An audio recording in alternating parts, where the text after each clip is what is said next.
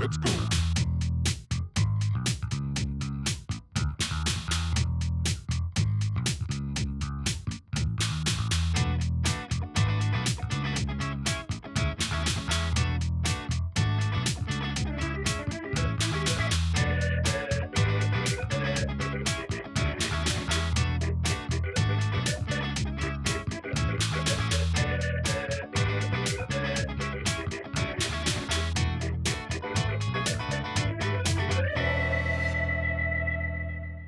Welcome home to 42 Geek Street, your guide to the world of the geek for that little bit of geek in all of us. Hi, I'm Ran and I'm Mike, and this episode we're talking all things Swordcraft as well as packs.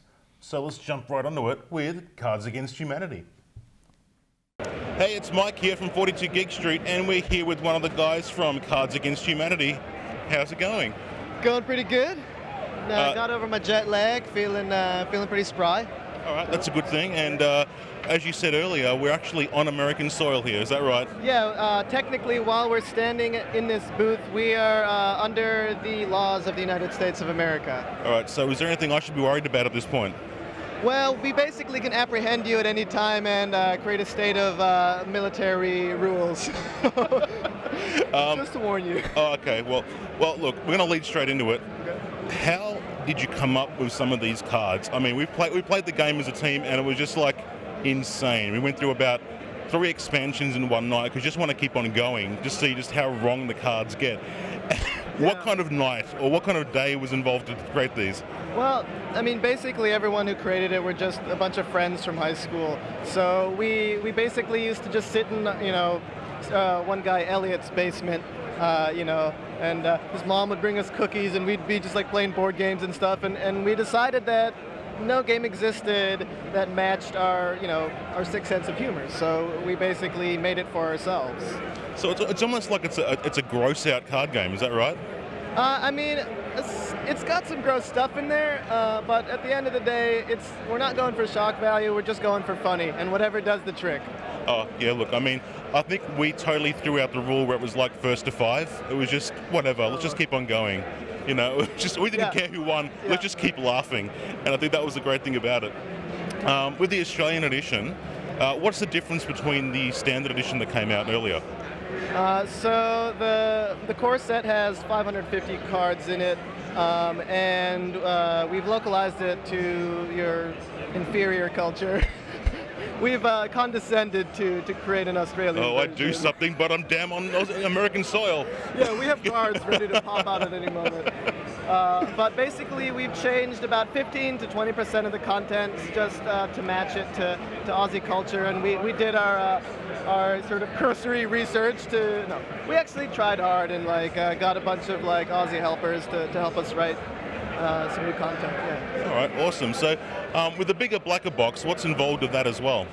It's basically a box full of nothing, and for some reason people still buy it, so we sell it. It's just a carrying case for once you have the main game and a bunch of the expansion sets, and it has a few other goodies in there. So now that this is out, you got the Aussie version coming out. Is there a plan for another kind of sequel of types or a different kind of game?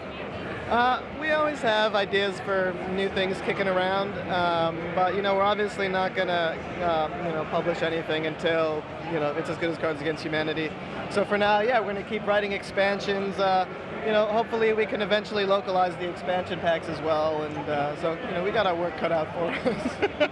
Well, enjoy packs, and I think I'll be back here to buy another box because, let's face it, they're fun. Awesome. Yeah, thank you so much. All right, cool. Thanks very much. God bless America. And Australia, come on. A big thanks to the guys behind Cards Against Humanity as well for having a chat with us, and for also giving us a couple of boxes of Cards Against Humanity, the Australian version.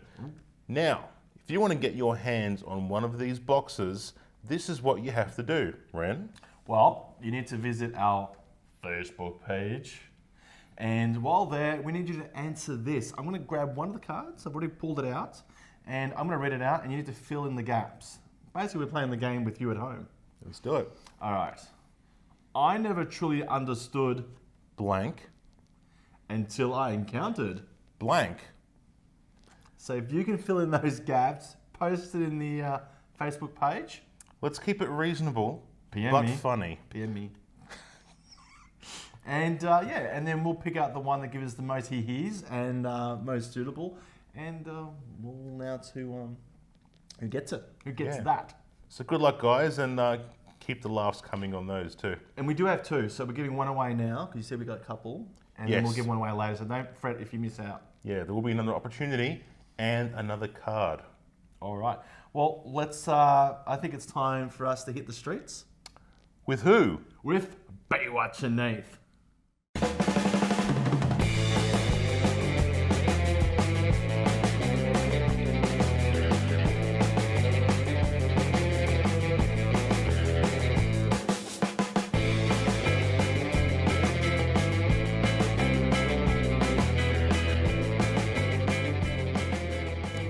So, have you ever had a character on a lunchbox or a bag from when you were at school? Yeah. Yeah, which one was it? The Avengers. The Avengers. That is a great answer. Star Wars or Lord of the Rings? Lord of the Rings every time. Why? Because elves and adventures, and because when I was about 18 I went to see them at the movies, Lord of the Rings films, and I got completely into Elvish. So Quenya and Sindarin, and I taught myself from the internet, so yeah, it's a bit lame. Adventure! Clowns, yes or no? No. I take that as a no. I don't like clowns, no. Not of any shape, way or form?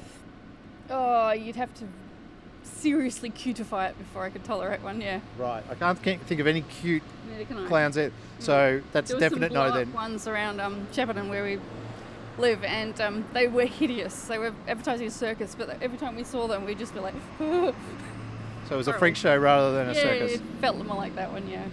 Excellent. We're back from the Bay. With Whatcha Nath. Whatcha Nath. So, now we're going to be cutting to a break. So enjoy the break, and we'll see you after these short messages. Mood dice for you at home. The dice that tells you what mood you're in. Whether you're feeling cool or If you're feeling hot, the dice, get it in stores while it's hot for sale. Get it before it goes cold. Ah, hello there. At X Club for Geeks, we'll show you what and what equals X. Hey Mike, I know we've got our spam that's ham in a can, but I don't know, I'm just not feeling it tonight. Not with this. It's missing something. It's just not classy. That's classy. That's ham in a glass. That's glam.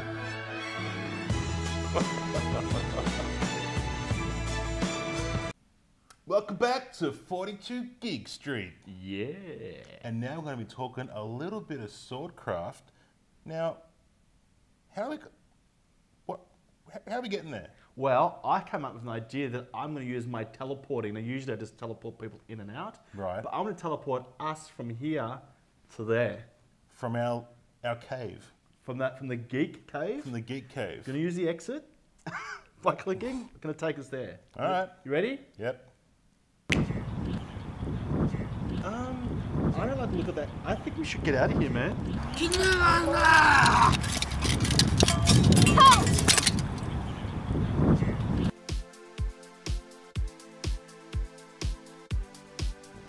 Mike, maybe you better head off and do some training while I talk to everybody about Swordcraft. Hi, I'm Kayleigh. I'm here at Swordcraft Live Battles at Princess Park in Melbourne to find out what live-action roleplay is all about. Tonight we're going to talk to one of the co-founders of this company, we'll talk to a few new players to see what it's like to start, and we'll talk to some veterans who've been playing for years. So let's jump right into it. So, how long have you been playing Swordcraft? This is my third Friday event, so 3 weeks now, but 3 separate events, yeah. So you're kind of a new player. Yeah, I'm fairly noobish. Yeah? Yeah. Well, what brought you out to Swordcraft? Well, a friend of mine I think he was cycling around the park and he saw all of this commotion going on, and he and I are both gamers, and he's told our crew, And the next week, we'd all put together some garb, and we just rocked up here after researching a bit online and just started Yeah, because I mean, like, your costume looks great to be someone who's kind of new, so I really like it. Yeah. So what do you like about the community so far? Well, everyone's extremely friendly. I mean, ridiculously friendly. You see some guys dressed in chaos armor and looking all evil and bad, and then they kill you on the field, and then they turn around and say, "Hey, you did all right there. You know, you should come join our band," and so forth. So that's you know, they're really accepting of you, and they're always helpful. Like, they'll help you make stuff, or they'll lend you or give you some stuff that they're not using, or give you advice on how you make your own. And I'm really into that side of things as well. So yeah, they're a really friendly group here. Yeah. So you think you'll continue coming back for a while? Absolutely. I'm considering going to the big Quest event in May. So that'll be so much fun. My first Quest. It should be fun. Yeah.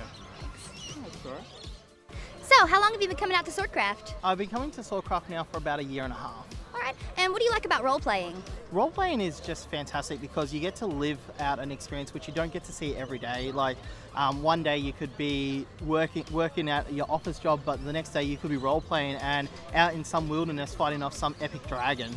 It's very cool. So, how long did it take you to put together this fantastic kit? Well, this isn't all of it. The rest of it I haven't put on yet, but it's pretty much taken me a year and a half to put it all together, just because you see something and you go, that'll look really nice on my character, I'm going to buy that extra. So you never really finish putting your kit together, I think.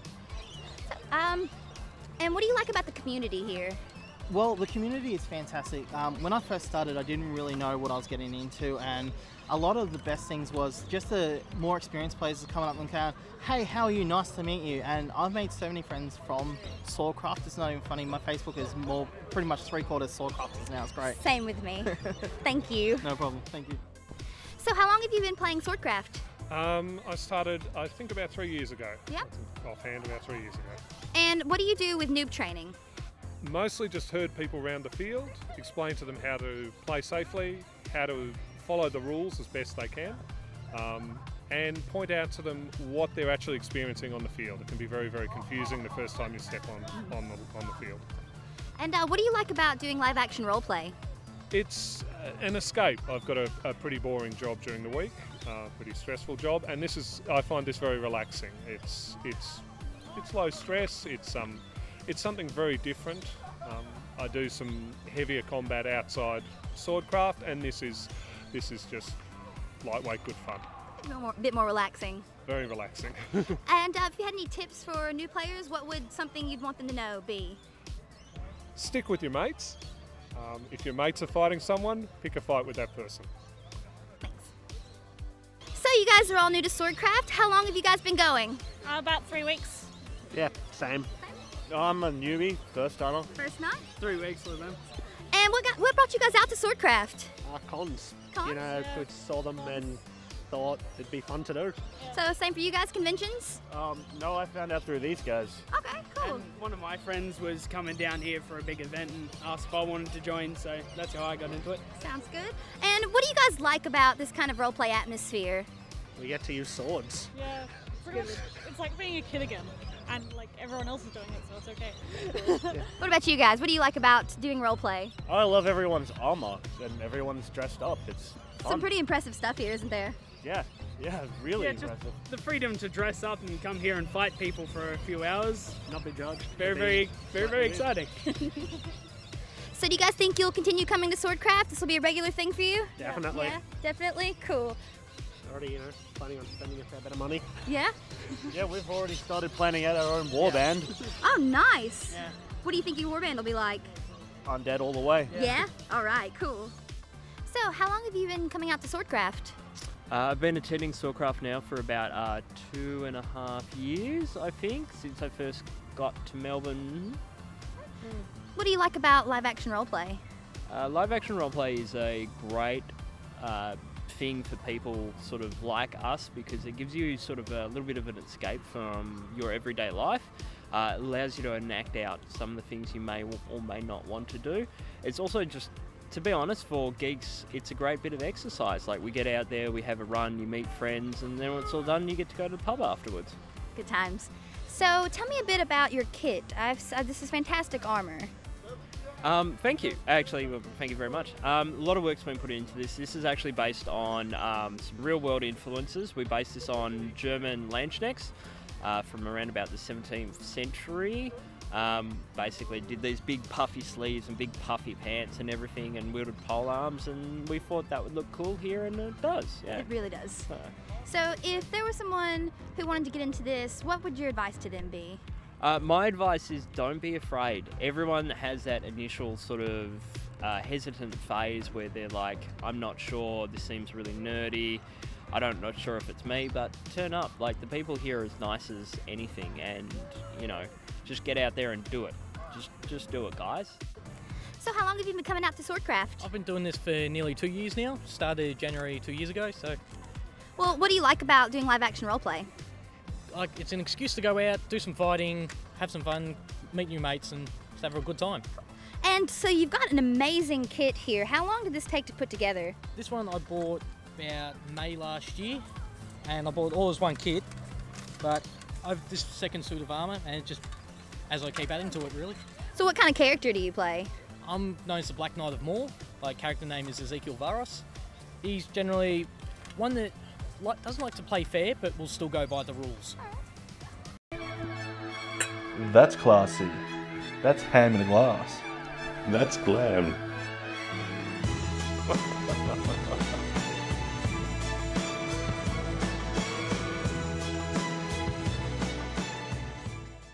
Car suction. With the power of science, if you need to get into a car without it slowing down, car suction.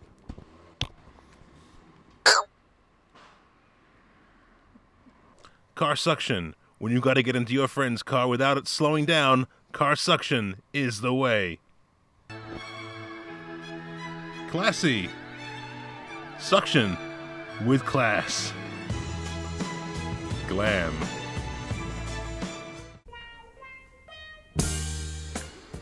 Ah, hello there. Here at X Club for Geeks, we like to show you the U, the Y, the 1, the 2, the 3.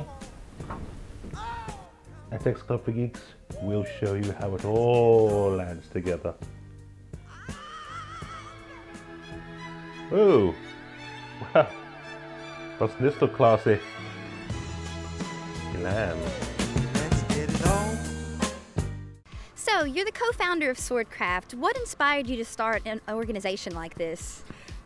Basically, about 4 years ago, I was travelling overseas in the UK, and I went to a LARP there, live action role-playing game, that was set down in some chalk mines. Basically, a group had set up where they had miles and miles of tunnels underground. Like, these tunnels that were used to house people during like the bombings during the Second World War, that sort of stuff. So like really extensive tunnels. And I went down there, joined with another group, literally like put on a chainmail shirt and set off into these tunnels with this other group.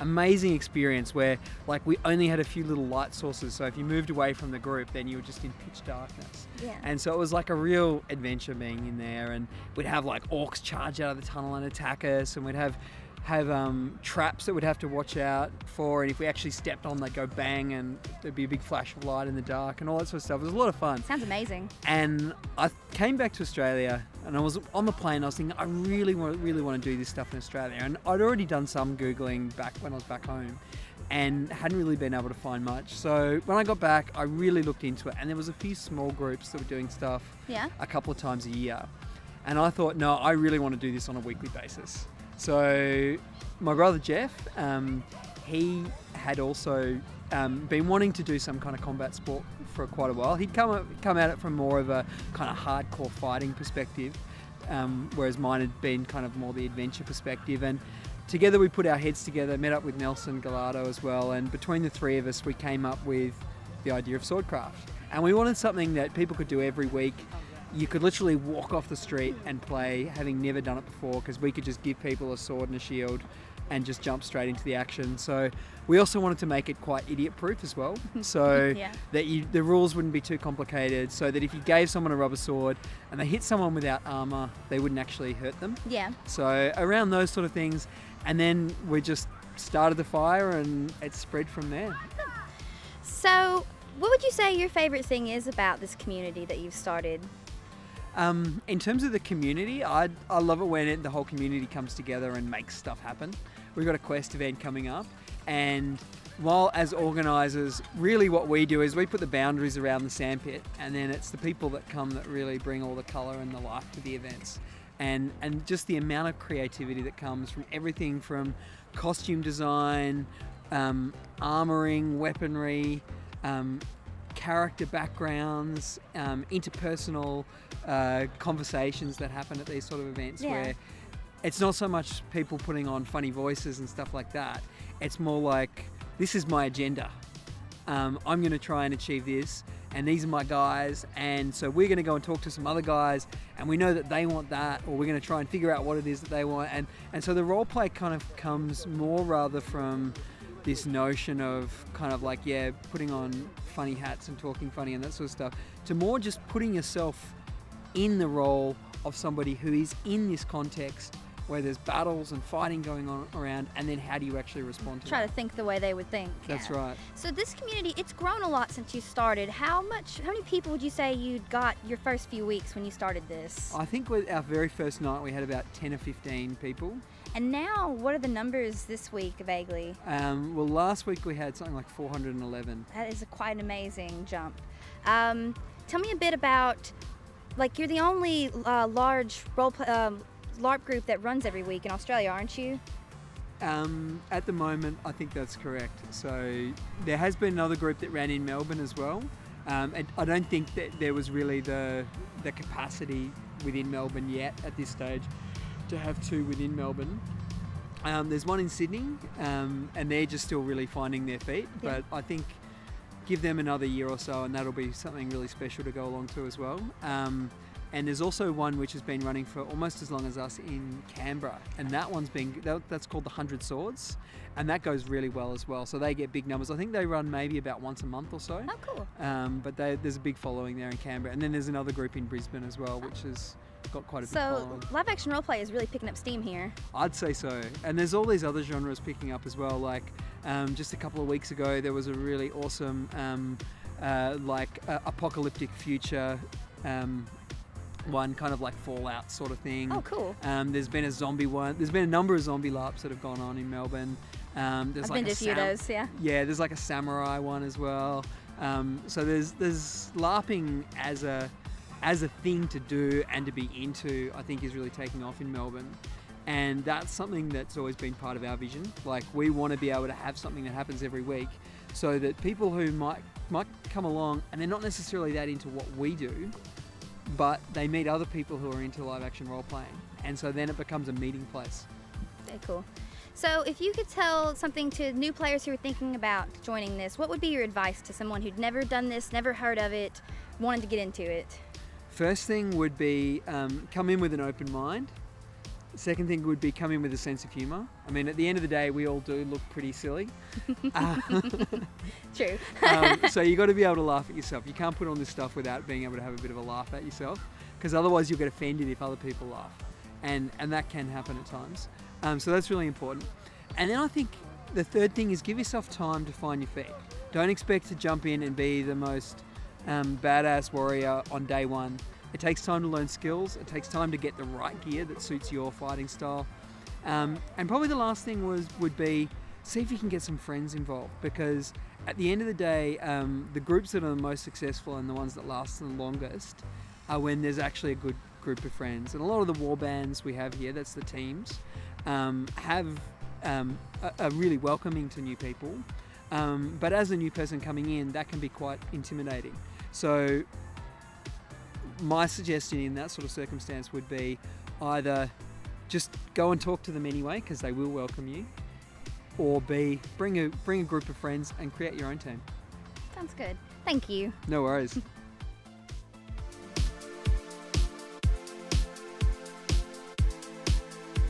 Well, we we hope you guys had fun watching, and we thank everybody at Swordcraft for having us out tonight. So if you want to know more about Swordcraft, check us out on Facebook. We can give you more details there. Hope to see you out. Run! Get the ferry!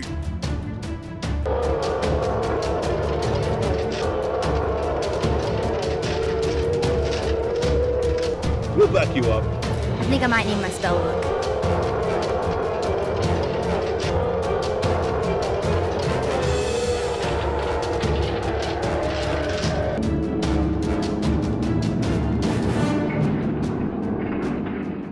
And a big thanks there to the guys at Swordcraft who were great on the night, really friendly. And yeah, very good learning experience. So if you do get a chance, go check it out, peoples. We also got a chance to check out a bit of Captain Cannonball, which was, we tried out some of their wares. Yes. And Lots of cheese. Lots of cheese. Lots of cheese. And we also got to play with the gun and the sword. Yes. So that was a bit of fun That there picture too. there. Yes, that's right. Now, competition. Make sure you hit up the Facebook page and see all the details, Cards Against Humanity, so be sure to jump on there and win a free Cards Against Humanity pack. And yeah, like us, love us, share us on the FB. So I think that's it for the episode, Ren, is that right? That's right. We'll catch you all next week. I can't believe Batman and Joker are dead.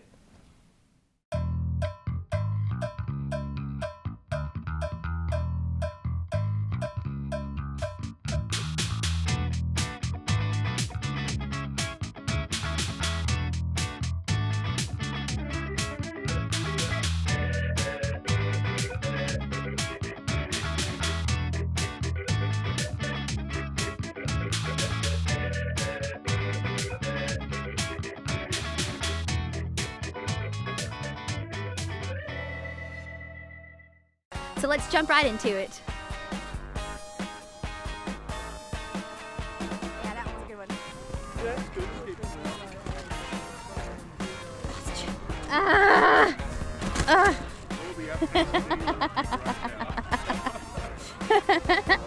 Okay. Hey y'all, I'm Kayleigh. We're at Swordcraft. Don't you dare. Okay, take whatever.